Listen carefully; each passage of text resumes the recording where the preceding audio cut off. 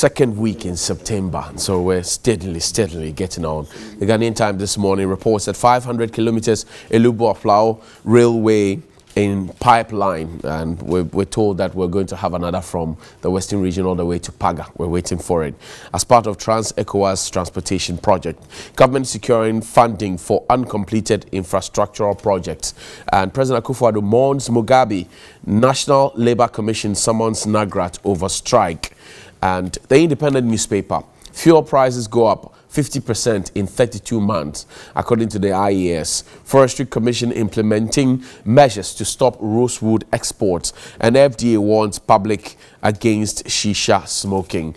Well, we'll tell you about the others, what we find on the front pages when we receive the papers. But my guest this morning, the Member of Parliament for the Ifutu constituency, Honorable Alexander Kwabena Afenyo-Marking, is here, and also Dr. Clement Park is the MP for Builsa South. Gentlemen, welcome. Good morning. Solu. Kabasa. Yes. Council. Yes, sir. Attendant. Aduma. Okay. Welcome. So I'm trying to be a global citizen, so Very well. yes, very important. It's good. You need that for survival. Let's talk about rosewood, and I'll ask you why you are still working free, because we're told that you're doing something wrong. So why are you working free? You seem like the lone voice in this fight. Well, let me say good morning to you and my colleague here, and to say good morning to the people of Builsa South, Businamena, Mapusini Solu. As a matter of fact, I arrived back in Accra only last weekend. I had been there since the 18th of last month to go through the processes of being confirmed as the candidate for Congratulations. the National Democratic Congress for Builsa South for 2020 election. And of course, I had to stay around and do some more work, including various engagements as is expected of us. After all, we are on recess, and this is the time that we are expected to engage and interact with our constituents to understand their issues and to see how best we can continue to advocate them. In fact, it was when I was there that I became aware of a press conference, or if you like, a media interaction, which was organized by the Commissioner for the Forestry Commission, Lawyer Kudjo Free, also known as John. But even prior to my departure, I had held a press event announcing the fact that I had filed a complaint with the Office of the Special Prosecutor on the basis of a report that was publicized globally by an institution known as the Environmental Investigation Agency, a US-based organization known and renowned for doing this type of work, and as far as the environment is concerned. And the content of that report, I believed, was sufficient grounds for me to file a complaint, largely because the report had made a number of allegations, whereupon it had indicated, based on findings by undercover investigators working for the EIA, that there was complicity at all levels of government, and that officials of Forestry Commission, even officials at the ports, were complicit. They say you are complicit too. Were complicit in allowing the illegal trade to continue. I believe that in an attempt to try and divert attention, the Forestry Commission held its own press event. But the mistake they made was to try and make me a scapegoat by accusing me of, exhibiting sour grapes because I was a beneficiary of the illegal trade, and that was why I had sought to call attention, because I was no longer benefiting. Is that the case? Well, it certainly cannot be. And I've challenged them, as I said before, and I'm saying again, crime has no time limit. If indeed, say, John and government has any information or evidence indicating my complicity, I am here now, that I should be arrested and prosecuted.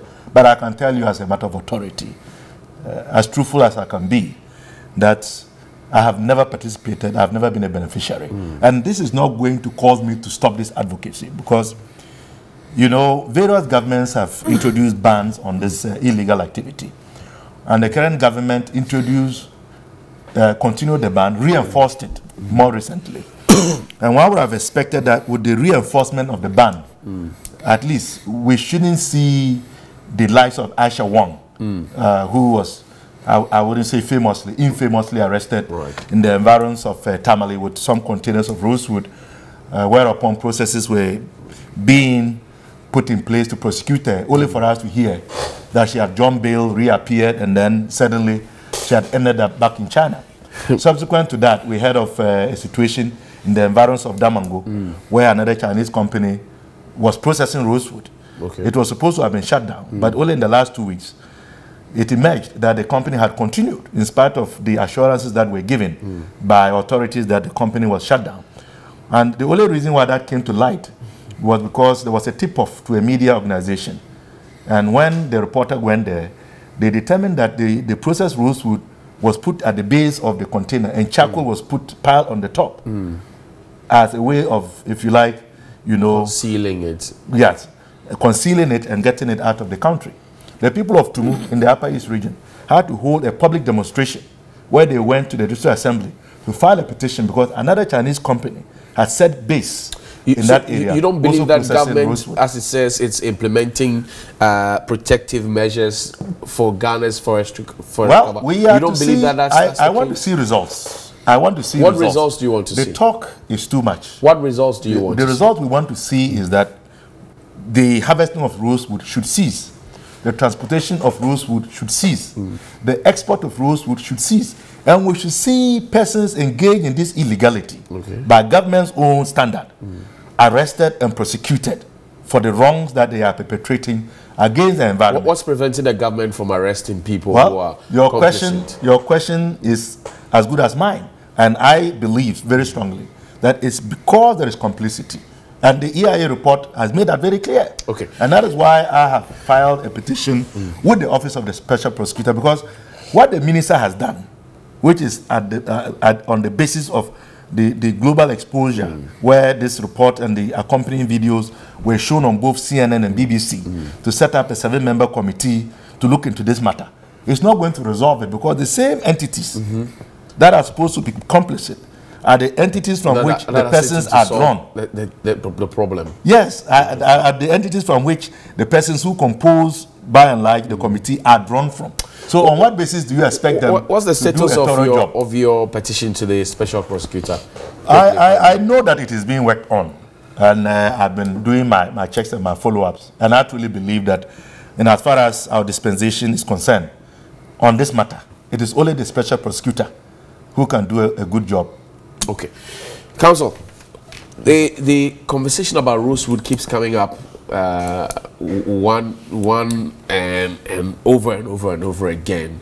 And it doesn't appear that we're winning the fight, even though government continues to tell us that we're implementing measures to stop it, we're doing this. And every now and then arrests will be made, and we don't seem to see the results, like Dr. Apak is saying. What could be the problem? Very well. First of all, I would want to commend my colleague MP on this particular matter. I mean, he's taking it up, and that is our work as members of parliament. Right. My issue with him has to do with the approach. What's your issue? What's wrong with the approach? So, why petition special prosecutor to investigate who? You see, if we are not careful, we may get the special prosecutor to engage in deep ocean fishing.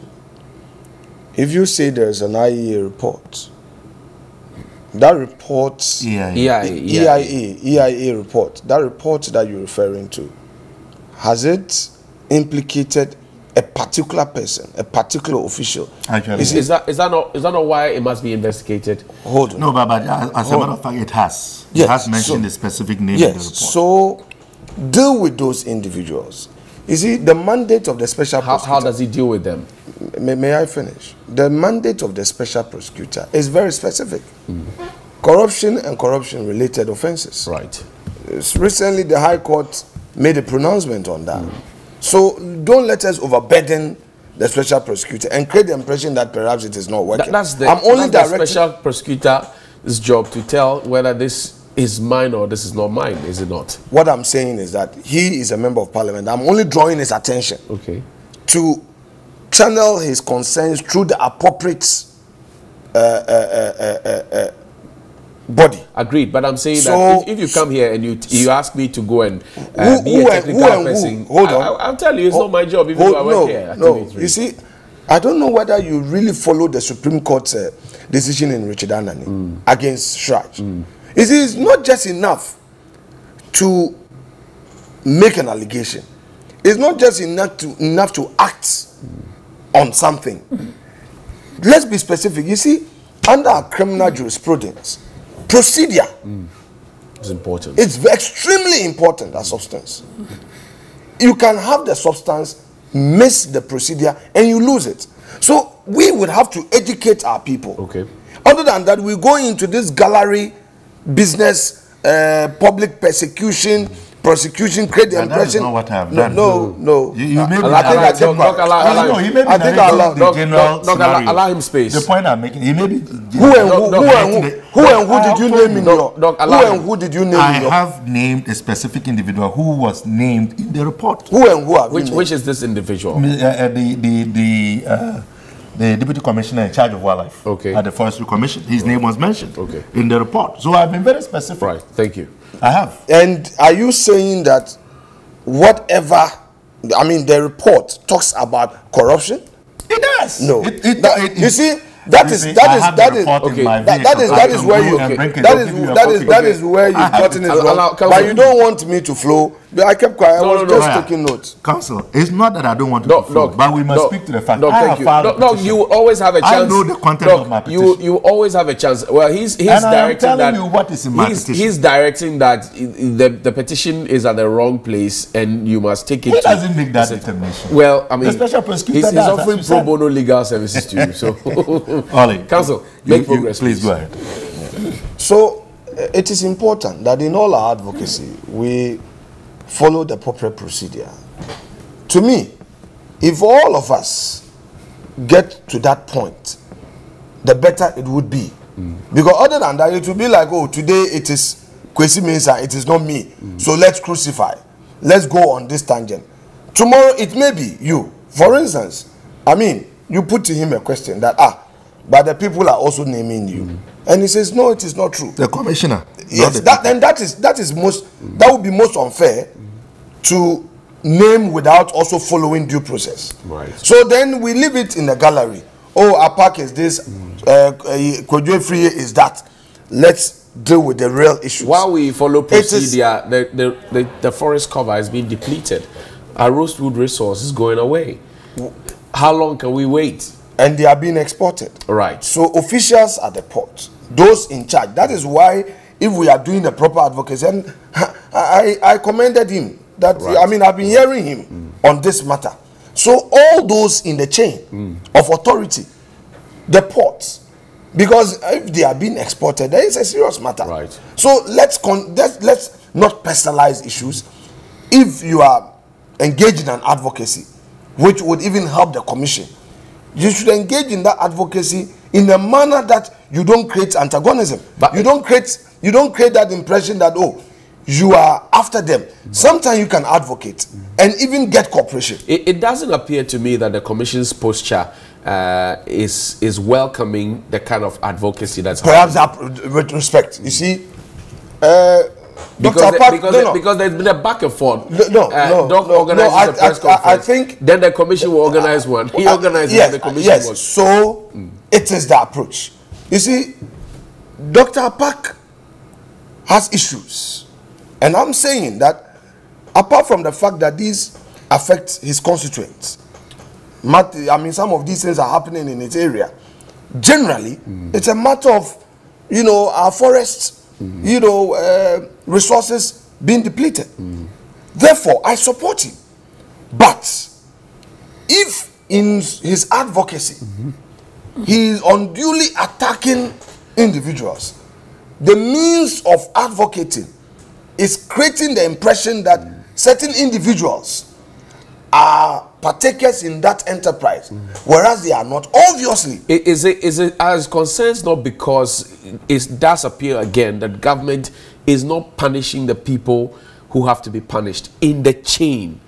You know, people cut it in the name of salvaging, they process it in the forest, they bag it, they put it in a container, and then they export it out of the country with security escort. That's the allegation he's making. And some of our colleague journalists, even from here, have also said that, look, we have seen this with our own eyes. And this is happening under the watch of government. So now if government says, well, through the Forestry Commission, we're implementing measures to stop rosewood exports, and we're not seeing anything, people like Dr. Park will be agitated. They will ask questions. They will personalize it. Don't you think so? Okay, so it is good to engage in agitation, advocacy. When you personalize, that is where the issue of posture on the other side comes in. Why? In Ghana today, we know that businessmen who are supposed to pay the appropriate taxes to GRA do not pay. VAT, people, I mean, so there's a general issue with how our system operates. It doesn't take government alone or political leaders alone, but it takes collective effort of those in the chain. Authorities, independent state institutions that have been established to enforce our laws. Are you satisfied with government's effort at stopping this illegal? I am saying that are you happy? To the extent that government has demonstrated sufficient commitment, I am satisfied. In any event, Dr. Park is not saying or hasn't said that the rosewood illegal exportation has suddenly arisen. He hasn't said so.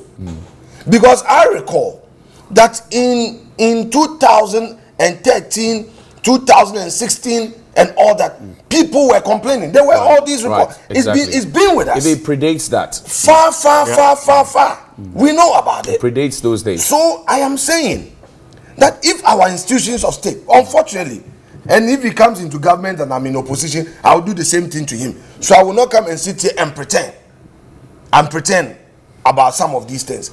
It is unfortunate that some of these happenings, at the end of the day, it is government that takes make recommendations for us. How do we stop this?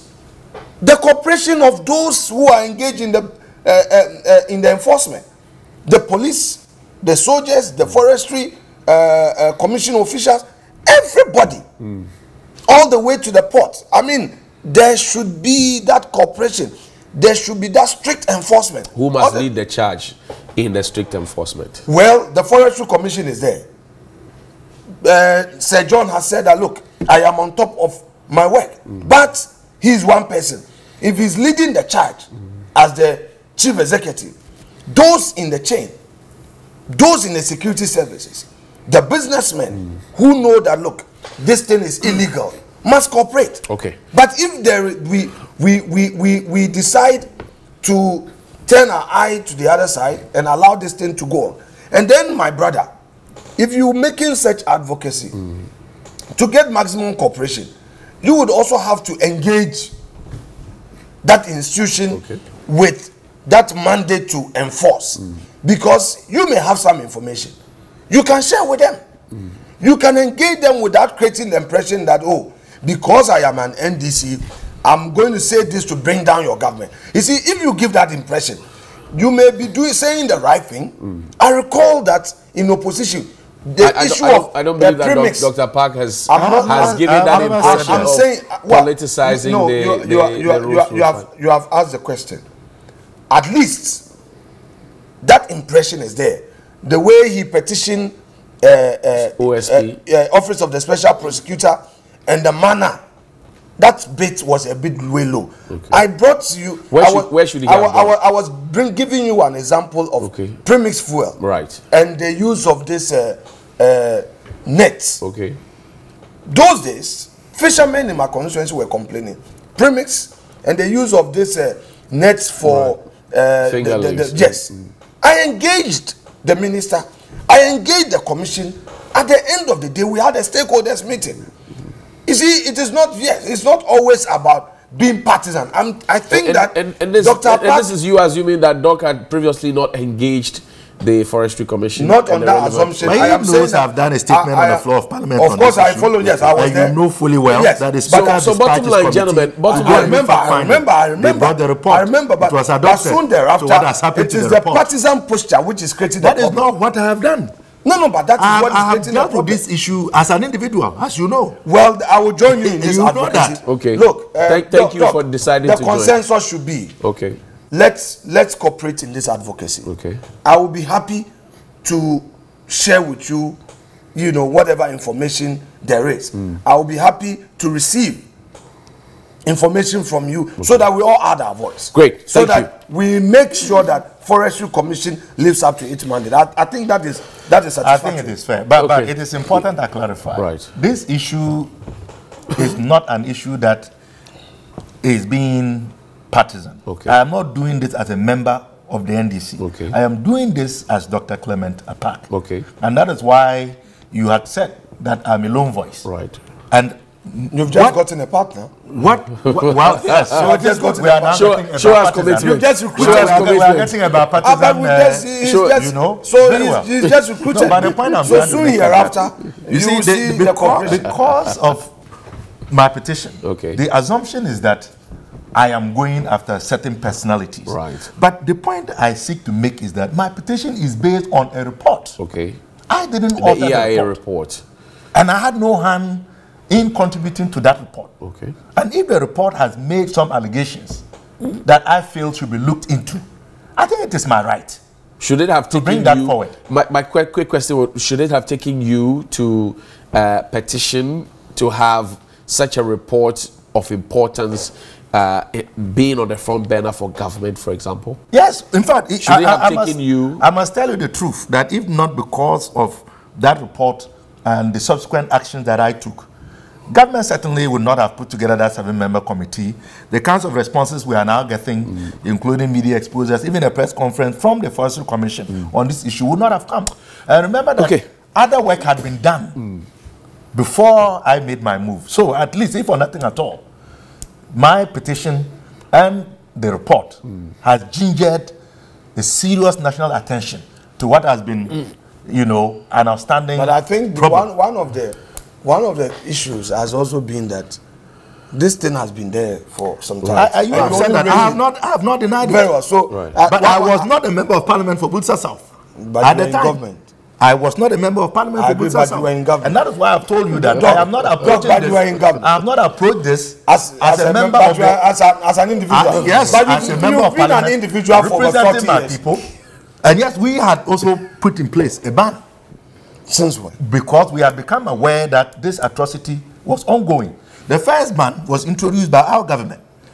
We reinforced it, and you came and continued. Okay. And you said you had reinforced Ghana government, whoever is in charge, please fix this now. We can't continue having a road food illegally exported. That much I can tell you. And let's not put party politics in there. So, Most Reverend Awotri Pratt has been speaking about some critical issue. I want you to take a look at it. When we come back, we'll discuss that in full detail. Most Reverend Awotri Pratt of the Methodist Church.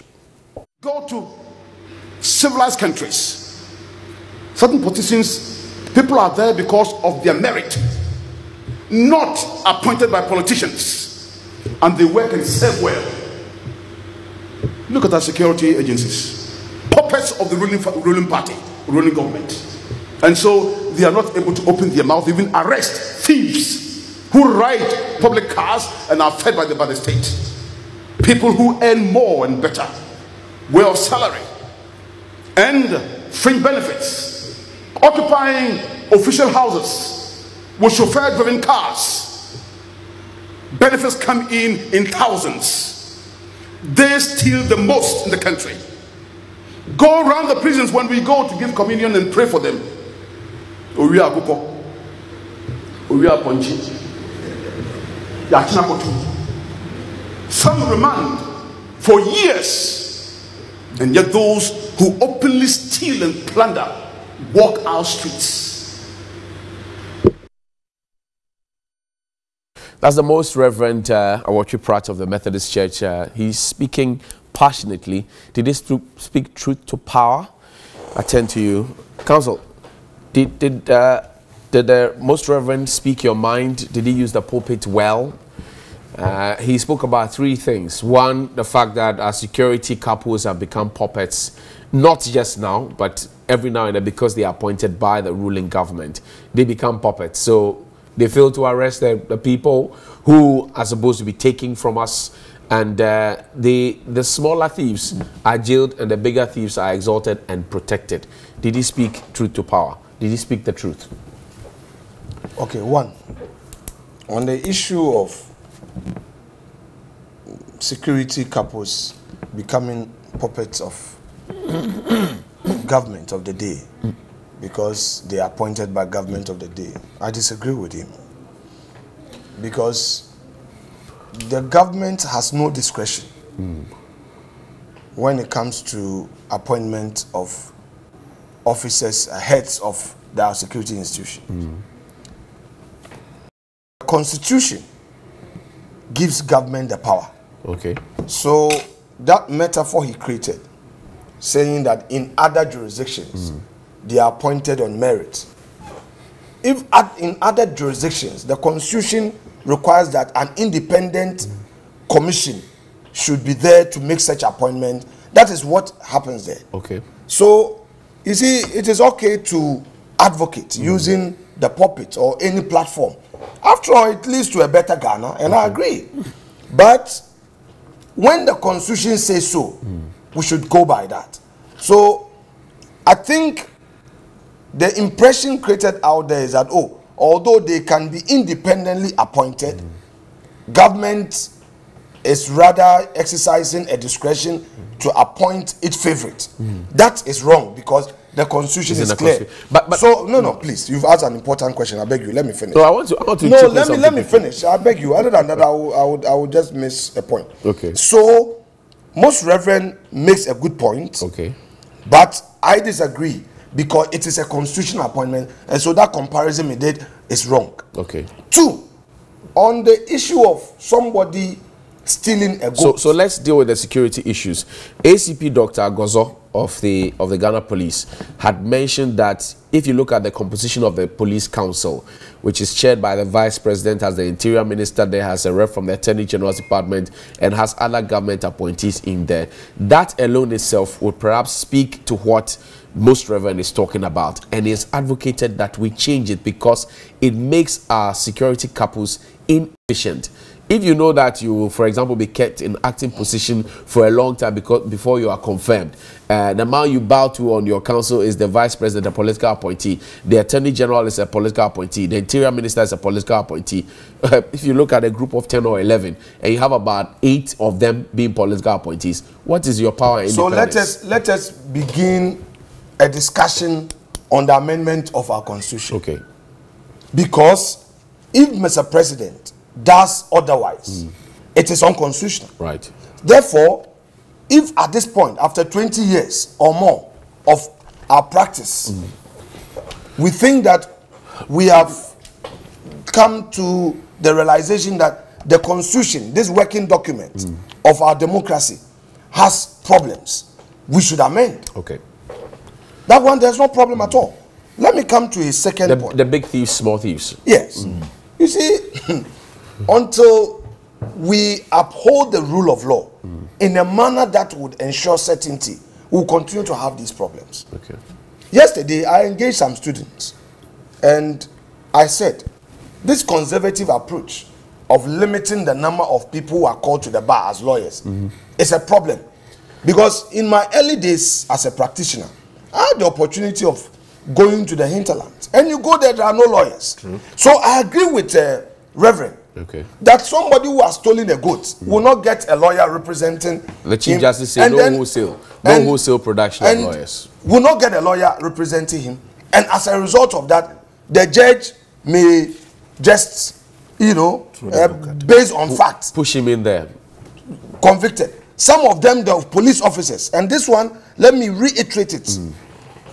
In my practice, in criminal law practice, I realized also that in some of these areas, these people, when they go to the police station, the CID will just say, oh, they confess, oh, they kasa, oh, judge, no, then they will say, oh, my lord, when he was cautioned, he admitted, he confessed he committed the offense. Exactly.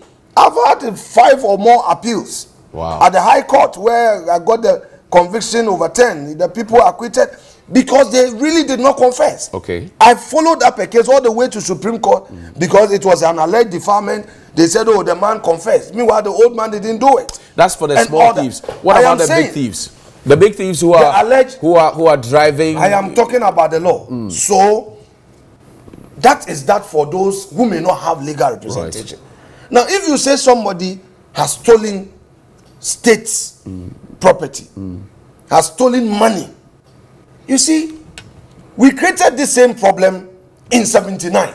Okay. We got Rawlings to match people to Teshi, kill them. And then we turned around and said, Rawlings is a murderer. Let us be careful the way we do the gallery attack. I am saying that as a country, if we want to really survive, and this one is a caution to the political class, we shouldn't create the impression he is a thief. The pastors. Let me tell you something. On Friday night, I was at my office at Trade Fair. Okay. I saw some soldiers there. I saw police motorcade. 3. I said, what's going on here? Do we have some state official? They said, a certain man of God is here. And they were leading. So I asked the soldiers. A crusade and you are here? So I am saying. How did he get there? He paid for I am saying that. Please, question. I'm making a point. I beg you. No, I want to understand. You have told us something. Let me finish. If you allow me to finish. Take your time. Most Reverend Awatri Pratt has raised a good point. Okay. Pastors are also getting motorcade. Okay. Men of God are also going to the corridors of power for favors. Okay. I am saying that Ghana is not a perfect country.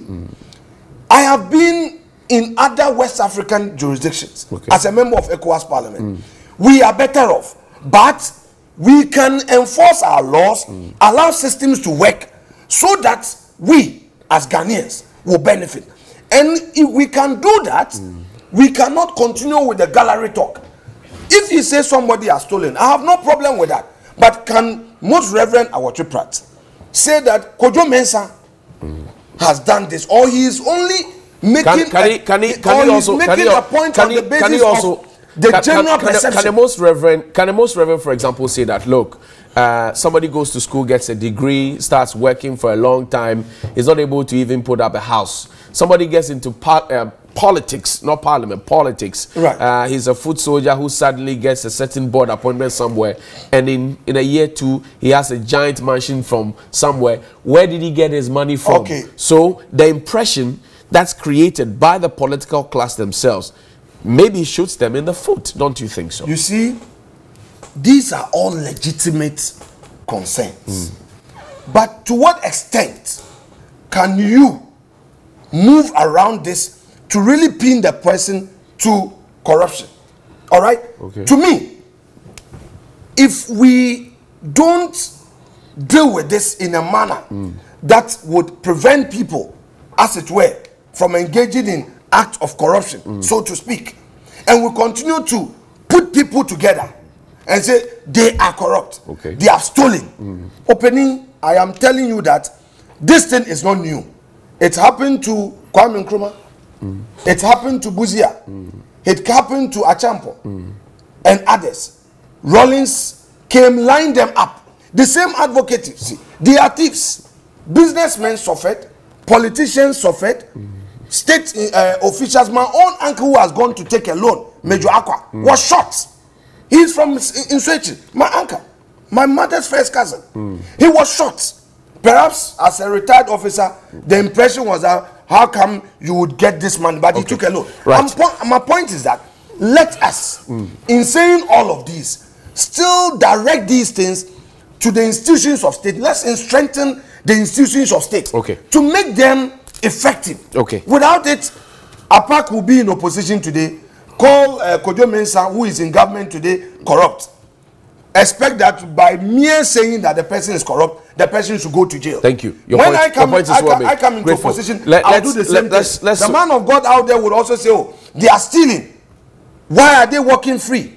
But everybody is entitled to legal representation. Okay, thank you. Let's switch the thing now. I don't know if we should go to Christophe for some messages. We'll go on to Doc. Okay. Well, Doc, apologies. Let's go to Christophe and do a few WhatsApp messages. And no, Christophe, bring it down. Bring it down so we can see from the top. Yes, a lot more messages. Bebre, Nawaya Mama Fi.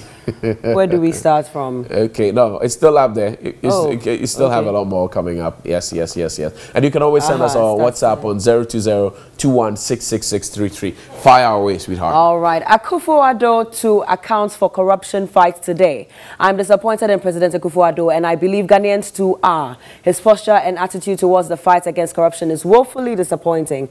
After he has cleared all corruption scandalous, what is he coming to tell us again? Refund or? There's no need because we know the answer already. From Ablade Efia Kumazongo Takoradi. AU Farouk Tamale North Constituency. Good morning. How will government fight the Rosewood menace when government appointees are deeply involved in that illegal activity? Ghana under this NPP administration is full of criminal engagement. Interesting comment. It's only in Ghana where politicians think the country belongs to them and that they can take any decisions at all. This country. From Nana Anoche in Kentin Krono. Good morning, TV3. Please, Johnny, tell Alexander that the NPP people should stop bragging about NABCO. Are they paying us? Some of us, 4 months now, we have not been paid. So we are patiently waiting for NDC manifesto to see how much they put us in picture. Then we see what happens in 2020. From Frank Opong from La Paz. Al Hassan Wanwana in Wa says, this government is really fighting serious against this illegal Rosewood menace. Unlike the past administration, who first introduced the business to Ghana. We have to blame the past administration for the introduction. My regard to Honorable Afenyo Markin. I voted for Nana Addo in 2016, but I'm disappointed that he is the most corrupt president. Okay, president ever. God save Ghana. Abbas from Wa says. Good morning, lawyer Afenyo Markins. Good morning. I'm not Markins. Market. It's okay. It's okay. Yes, I've been correcting. Pardon me. If he wants to criticize me, he should write me and then correctly. Sorry, pardon me. So let's say production time. Let's go. Okay, all right. Good morning, lawyer. Afenyo Markin is defending his corrupt government. Honorable Clement Presidia in petitioning the SP is right. In any case, allow the SP office to decline jurisdiction over it. The corruption in this government is too much. T.Y. Charles from WA says. From Emilia Asawa say, everything about this administration is lies and fraud. When they tell you I'm incorruptible, then they are trying to tell you that they are most corrupt.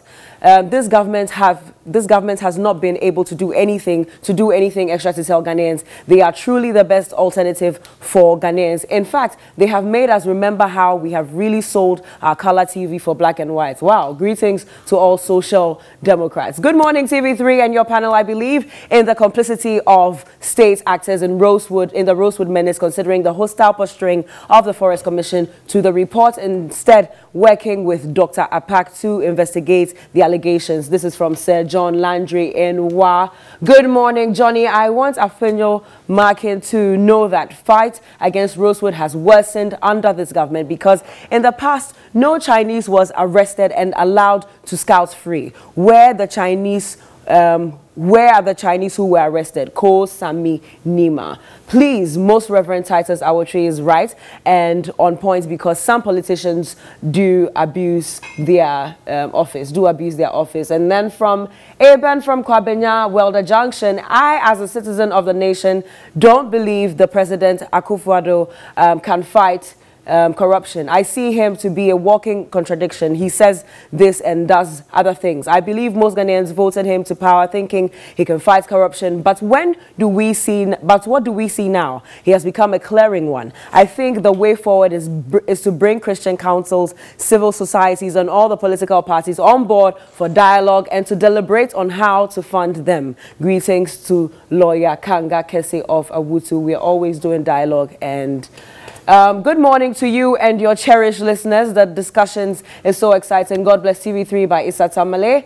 Good morning, TV3. If not for malicious left-handed thinking, why should governments change IGPs upon winning political power? This is from Awal in Tamale. The Reverend has hit the nail right. The real big thieves are caught on video. Yes, the government clears them. Only beneficiaries of the thievery will disagree with Reverend. This is from Musa, from Nima, and last but certainly not the least, good morning, Johnny.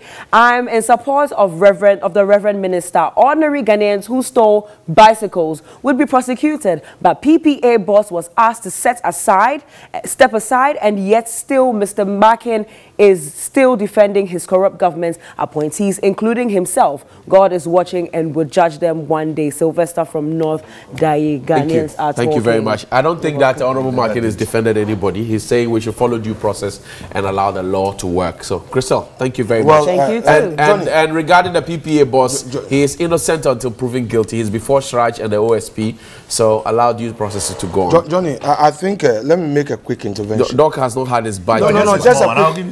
Just a quick one. I think that in reading messages, you would also have to be fair and exercise discretion. I wouldn't want to come to your platform for somebody to make an allegation against me and you read it out. I mean, it's absolutely unfair for somebody to say you are defending a corrupt government. That is why I corrected it. No, but you don't read it. But these are comments. Well, then other than that, you would want to open a floodgate for people to be attacking. That is unfair. No. That is why I put out the quick rejoinder and said, this is not what you have said here. Very well. Thank you very much. Well, Johnny, did the Reverend Minister speak what we have not heard in a while? Well, first of all, let me say that as a citizen, he has every right to express his opinions about what he believes are the ills of our society and our nation. That should be welcome. After all, we are in a democracy. Okay. In as much as perhaps, you know, his comments may not be palatable to the political class, there is nothing that prevents him from making them.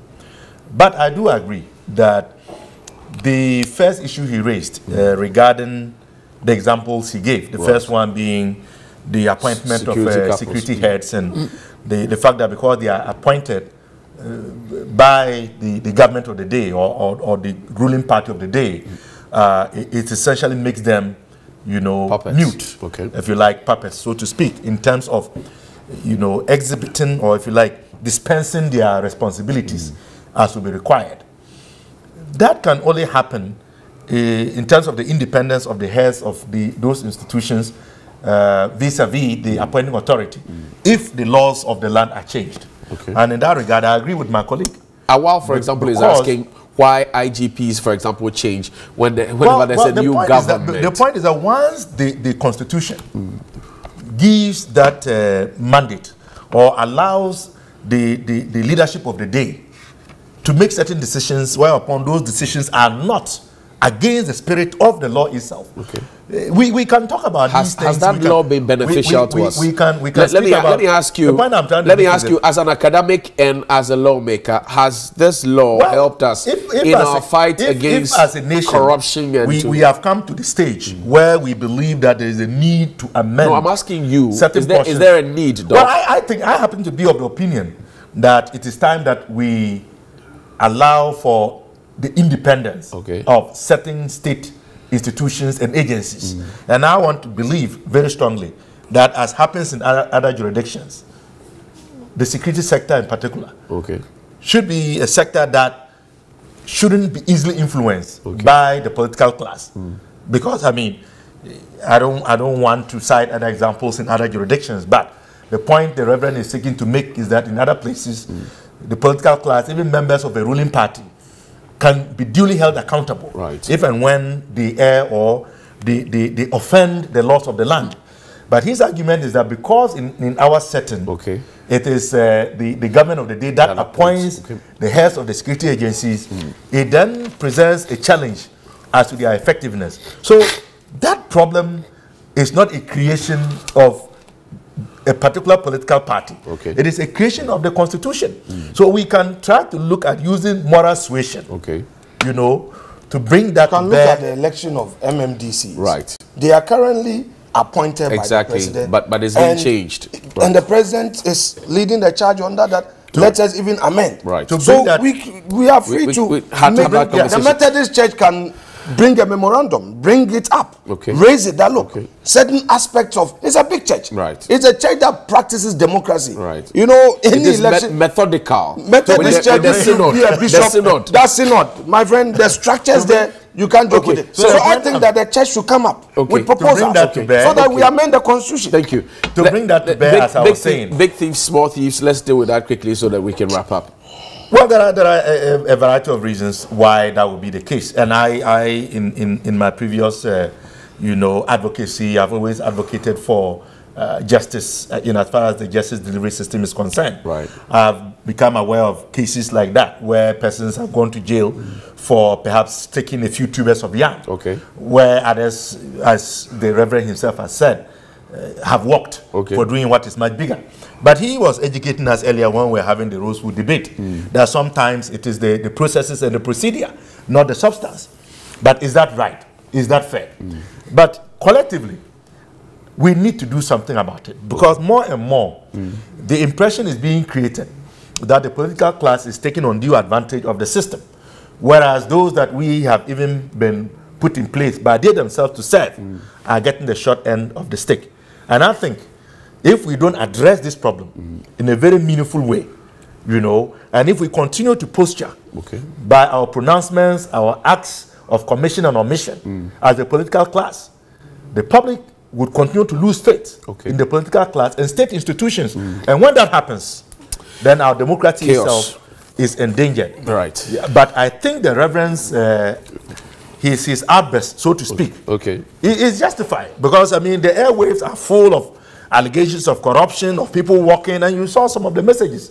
And as much as I don't believe that some of them were fair, to my colleague here, because he didn't defend the government, he spoke to the issue, which I corrected. But we know that some of these perceptions are there, largely based on recent developments. Because how do you justify persons who have been caught on video? Look, I want to bring a quick point. You remember that when Kufuor was in office, issue of corruption came up, and he demanded evidence. Right. When Professor Mills was in office, issue of corruption, I recall, in a press conference, he also said, bring me evidence. You see, Nana Akufo-Addo, human rights advocate, who believes in procedure.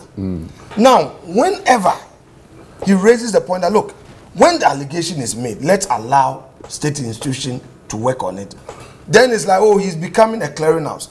When Nana Addo came into office, my brother, if Nana Addo had just asked the security agencies upon any allegation in the media, go and arrest. But you see, let me make the point. But go and arrest.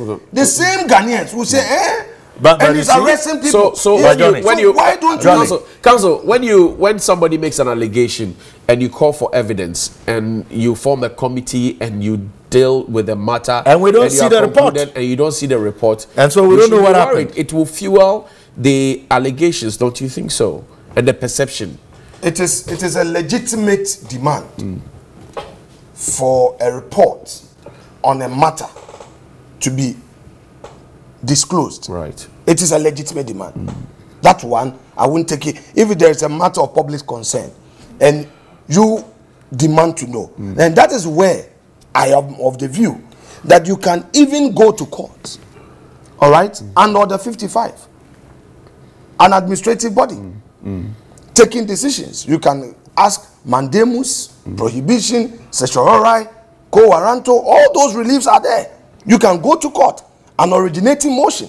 You don't need to even file a writ that will take a long time. Take an originating. So you see, Johnny. So the president is set to talk about corruption and how he's fighting it. I'm asking you a very final one. Our time is up. Please, what would the president say that we haven't heard already? Johnny, it may not be palatable, but I tell you this: until we come to terms with the need to allow systems and due process to work, we will continue to engage in this and it will take us nowhere. What would the But president it has say happened. that It he has hasn't said happened before? before. I say he's not going to say anything. Mr. President is going to encourage all of us to have confidence in our institutions of state.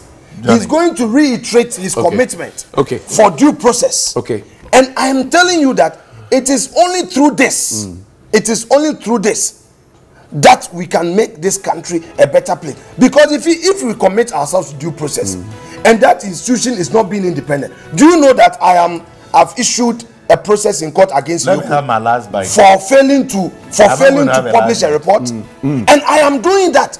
I am in government. Okay. I am in government. I petition Iyoko to investigate a matter. Iyoko is done with the investigation.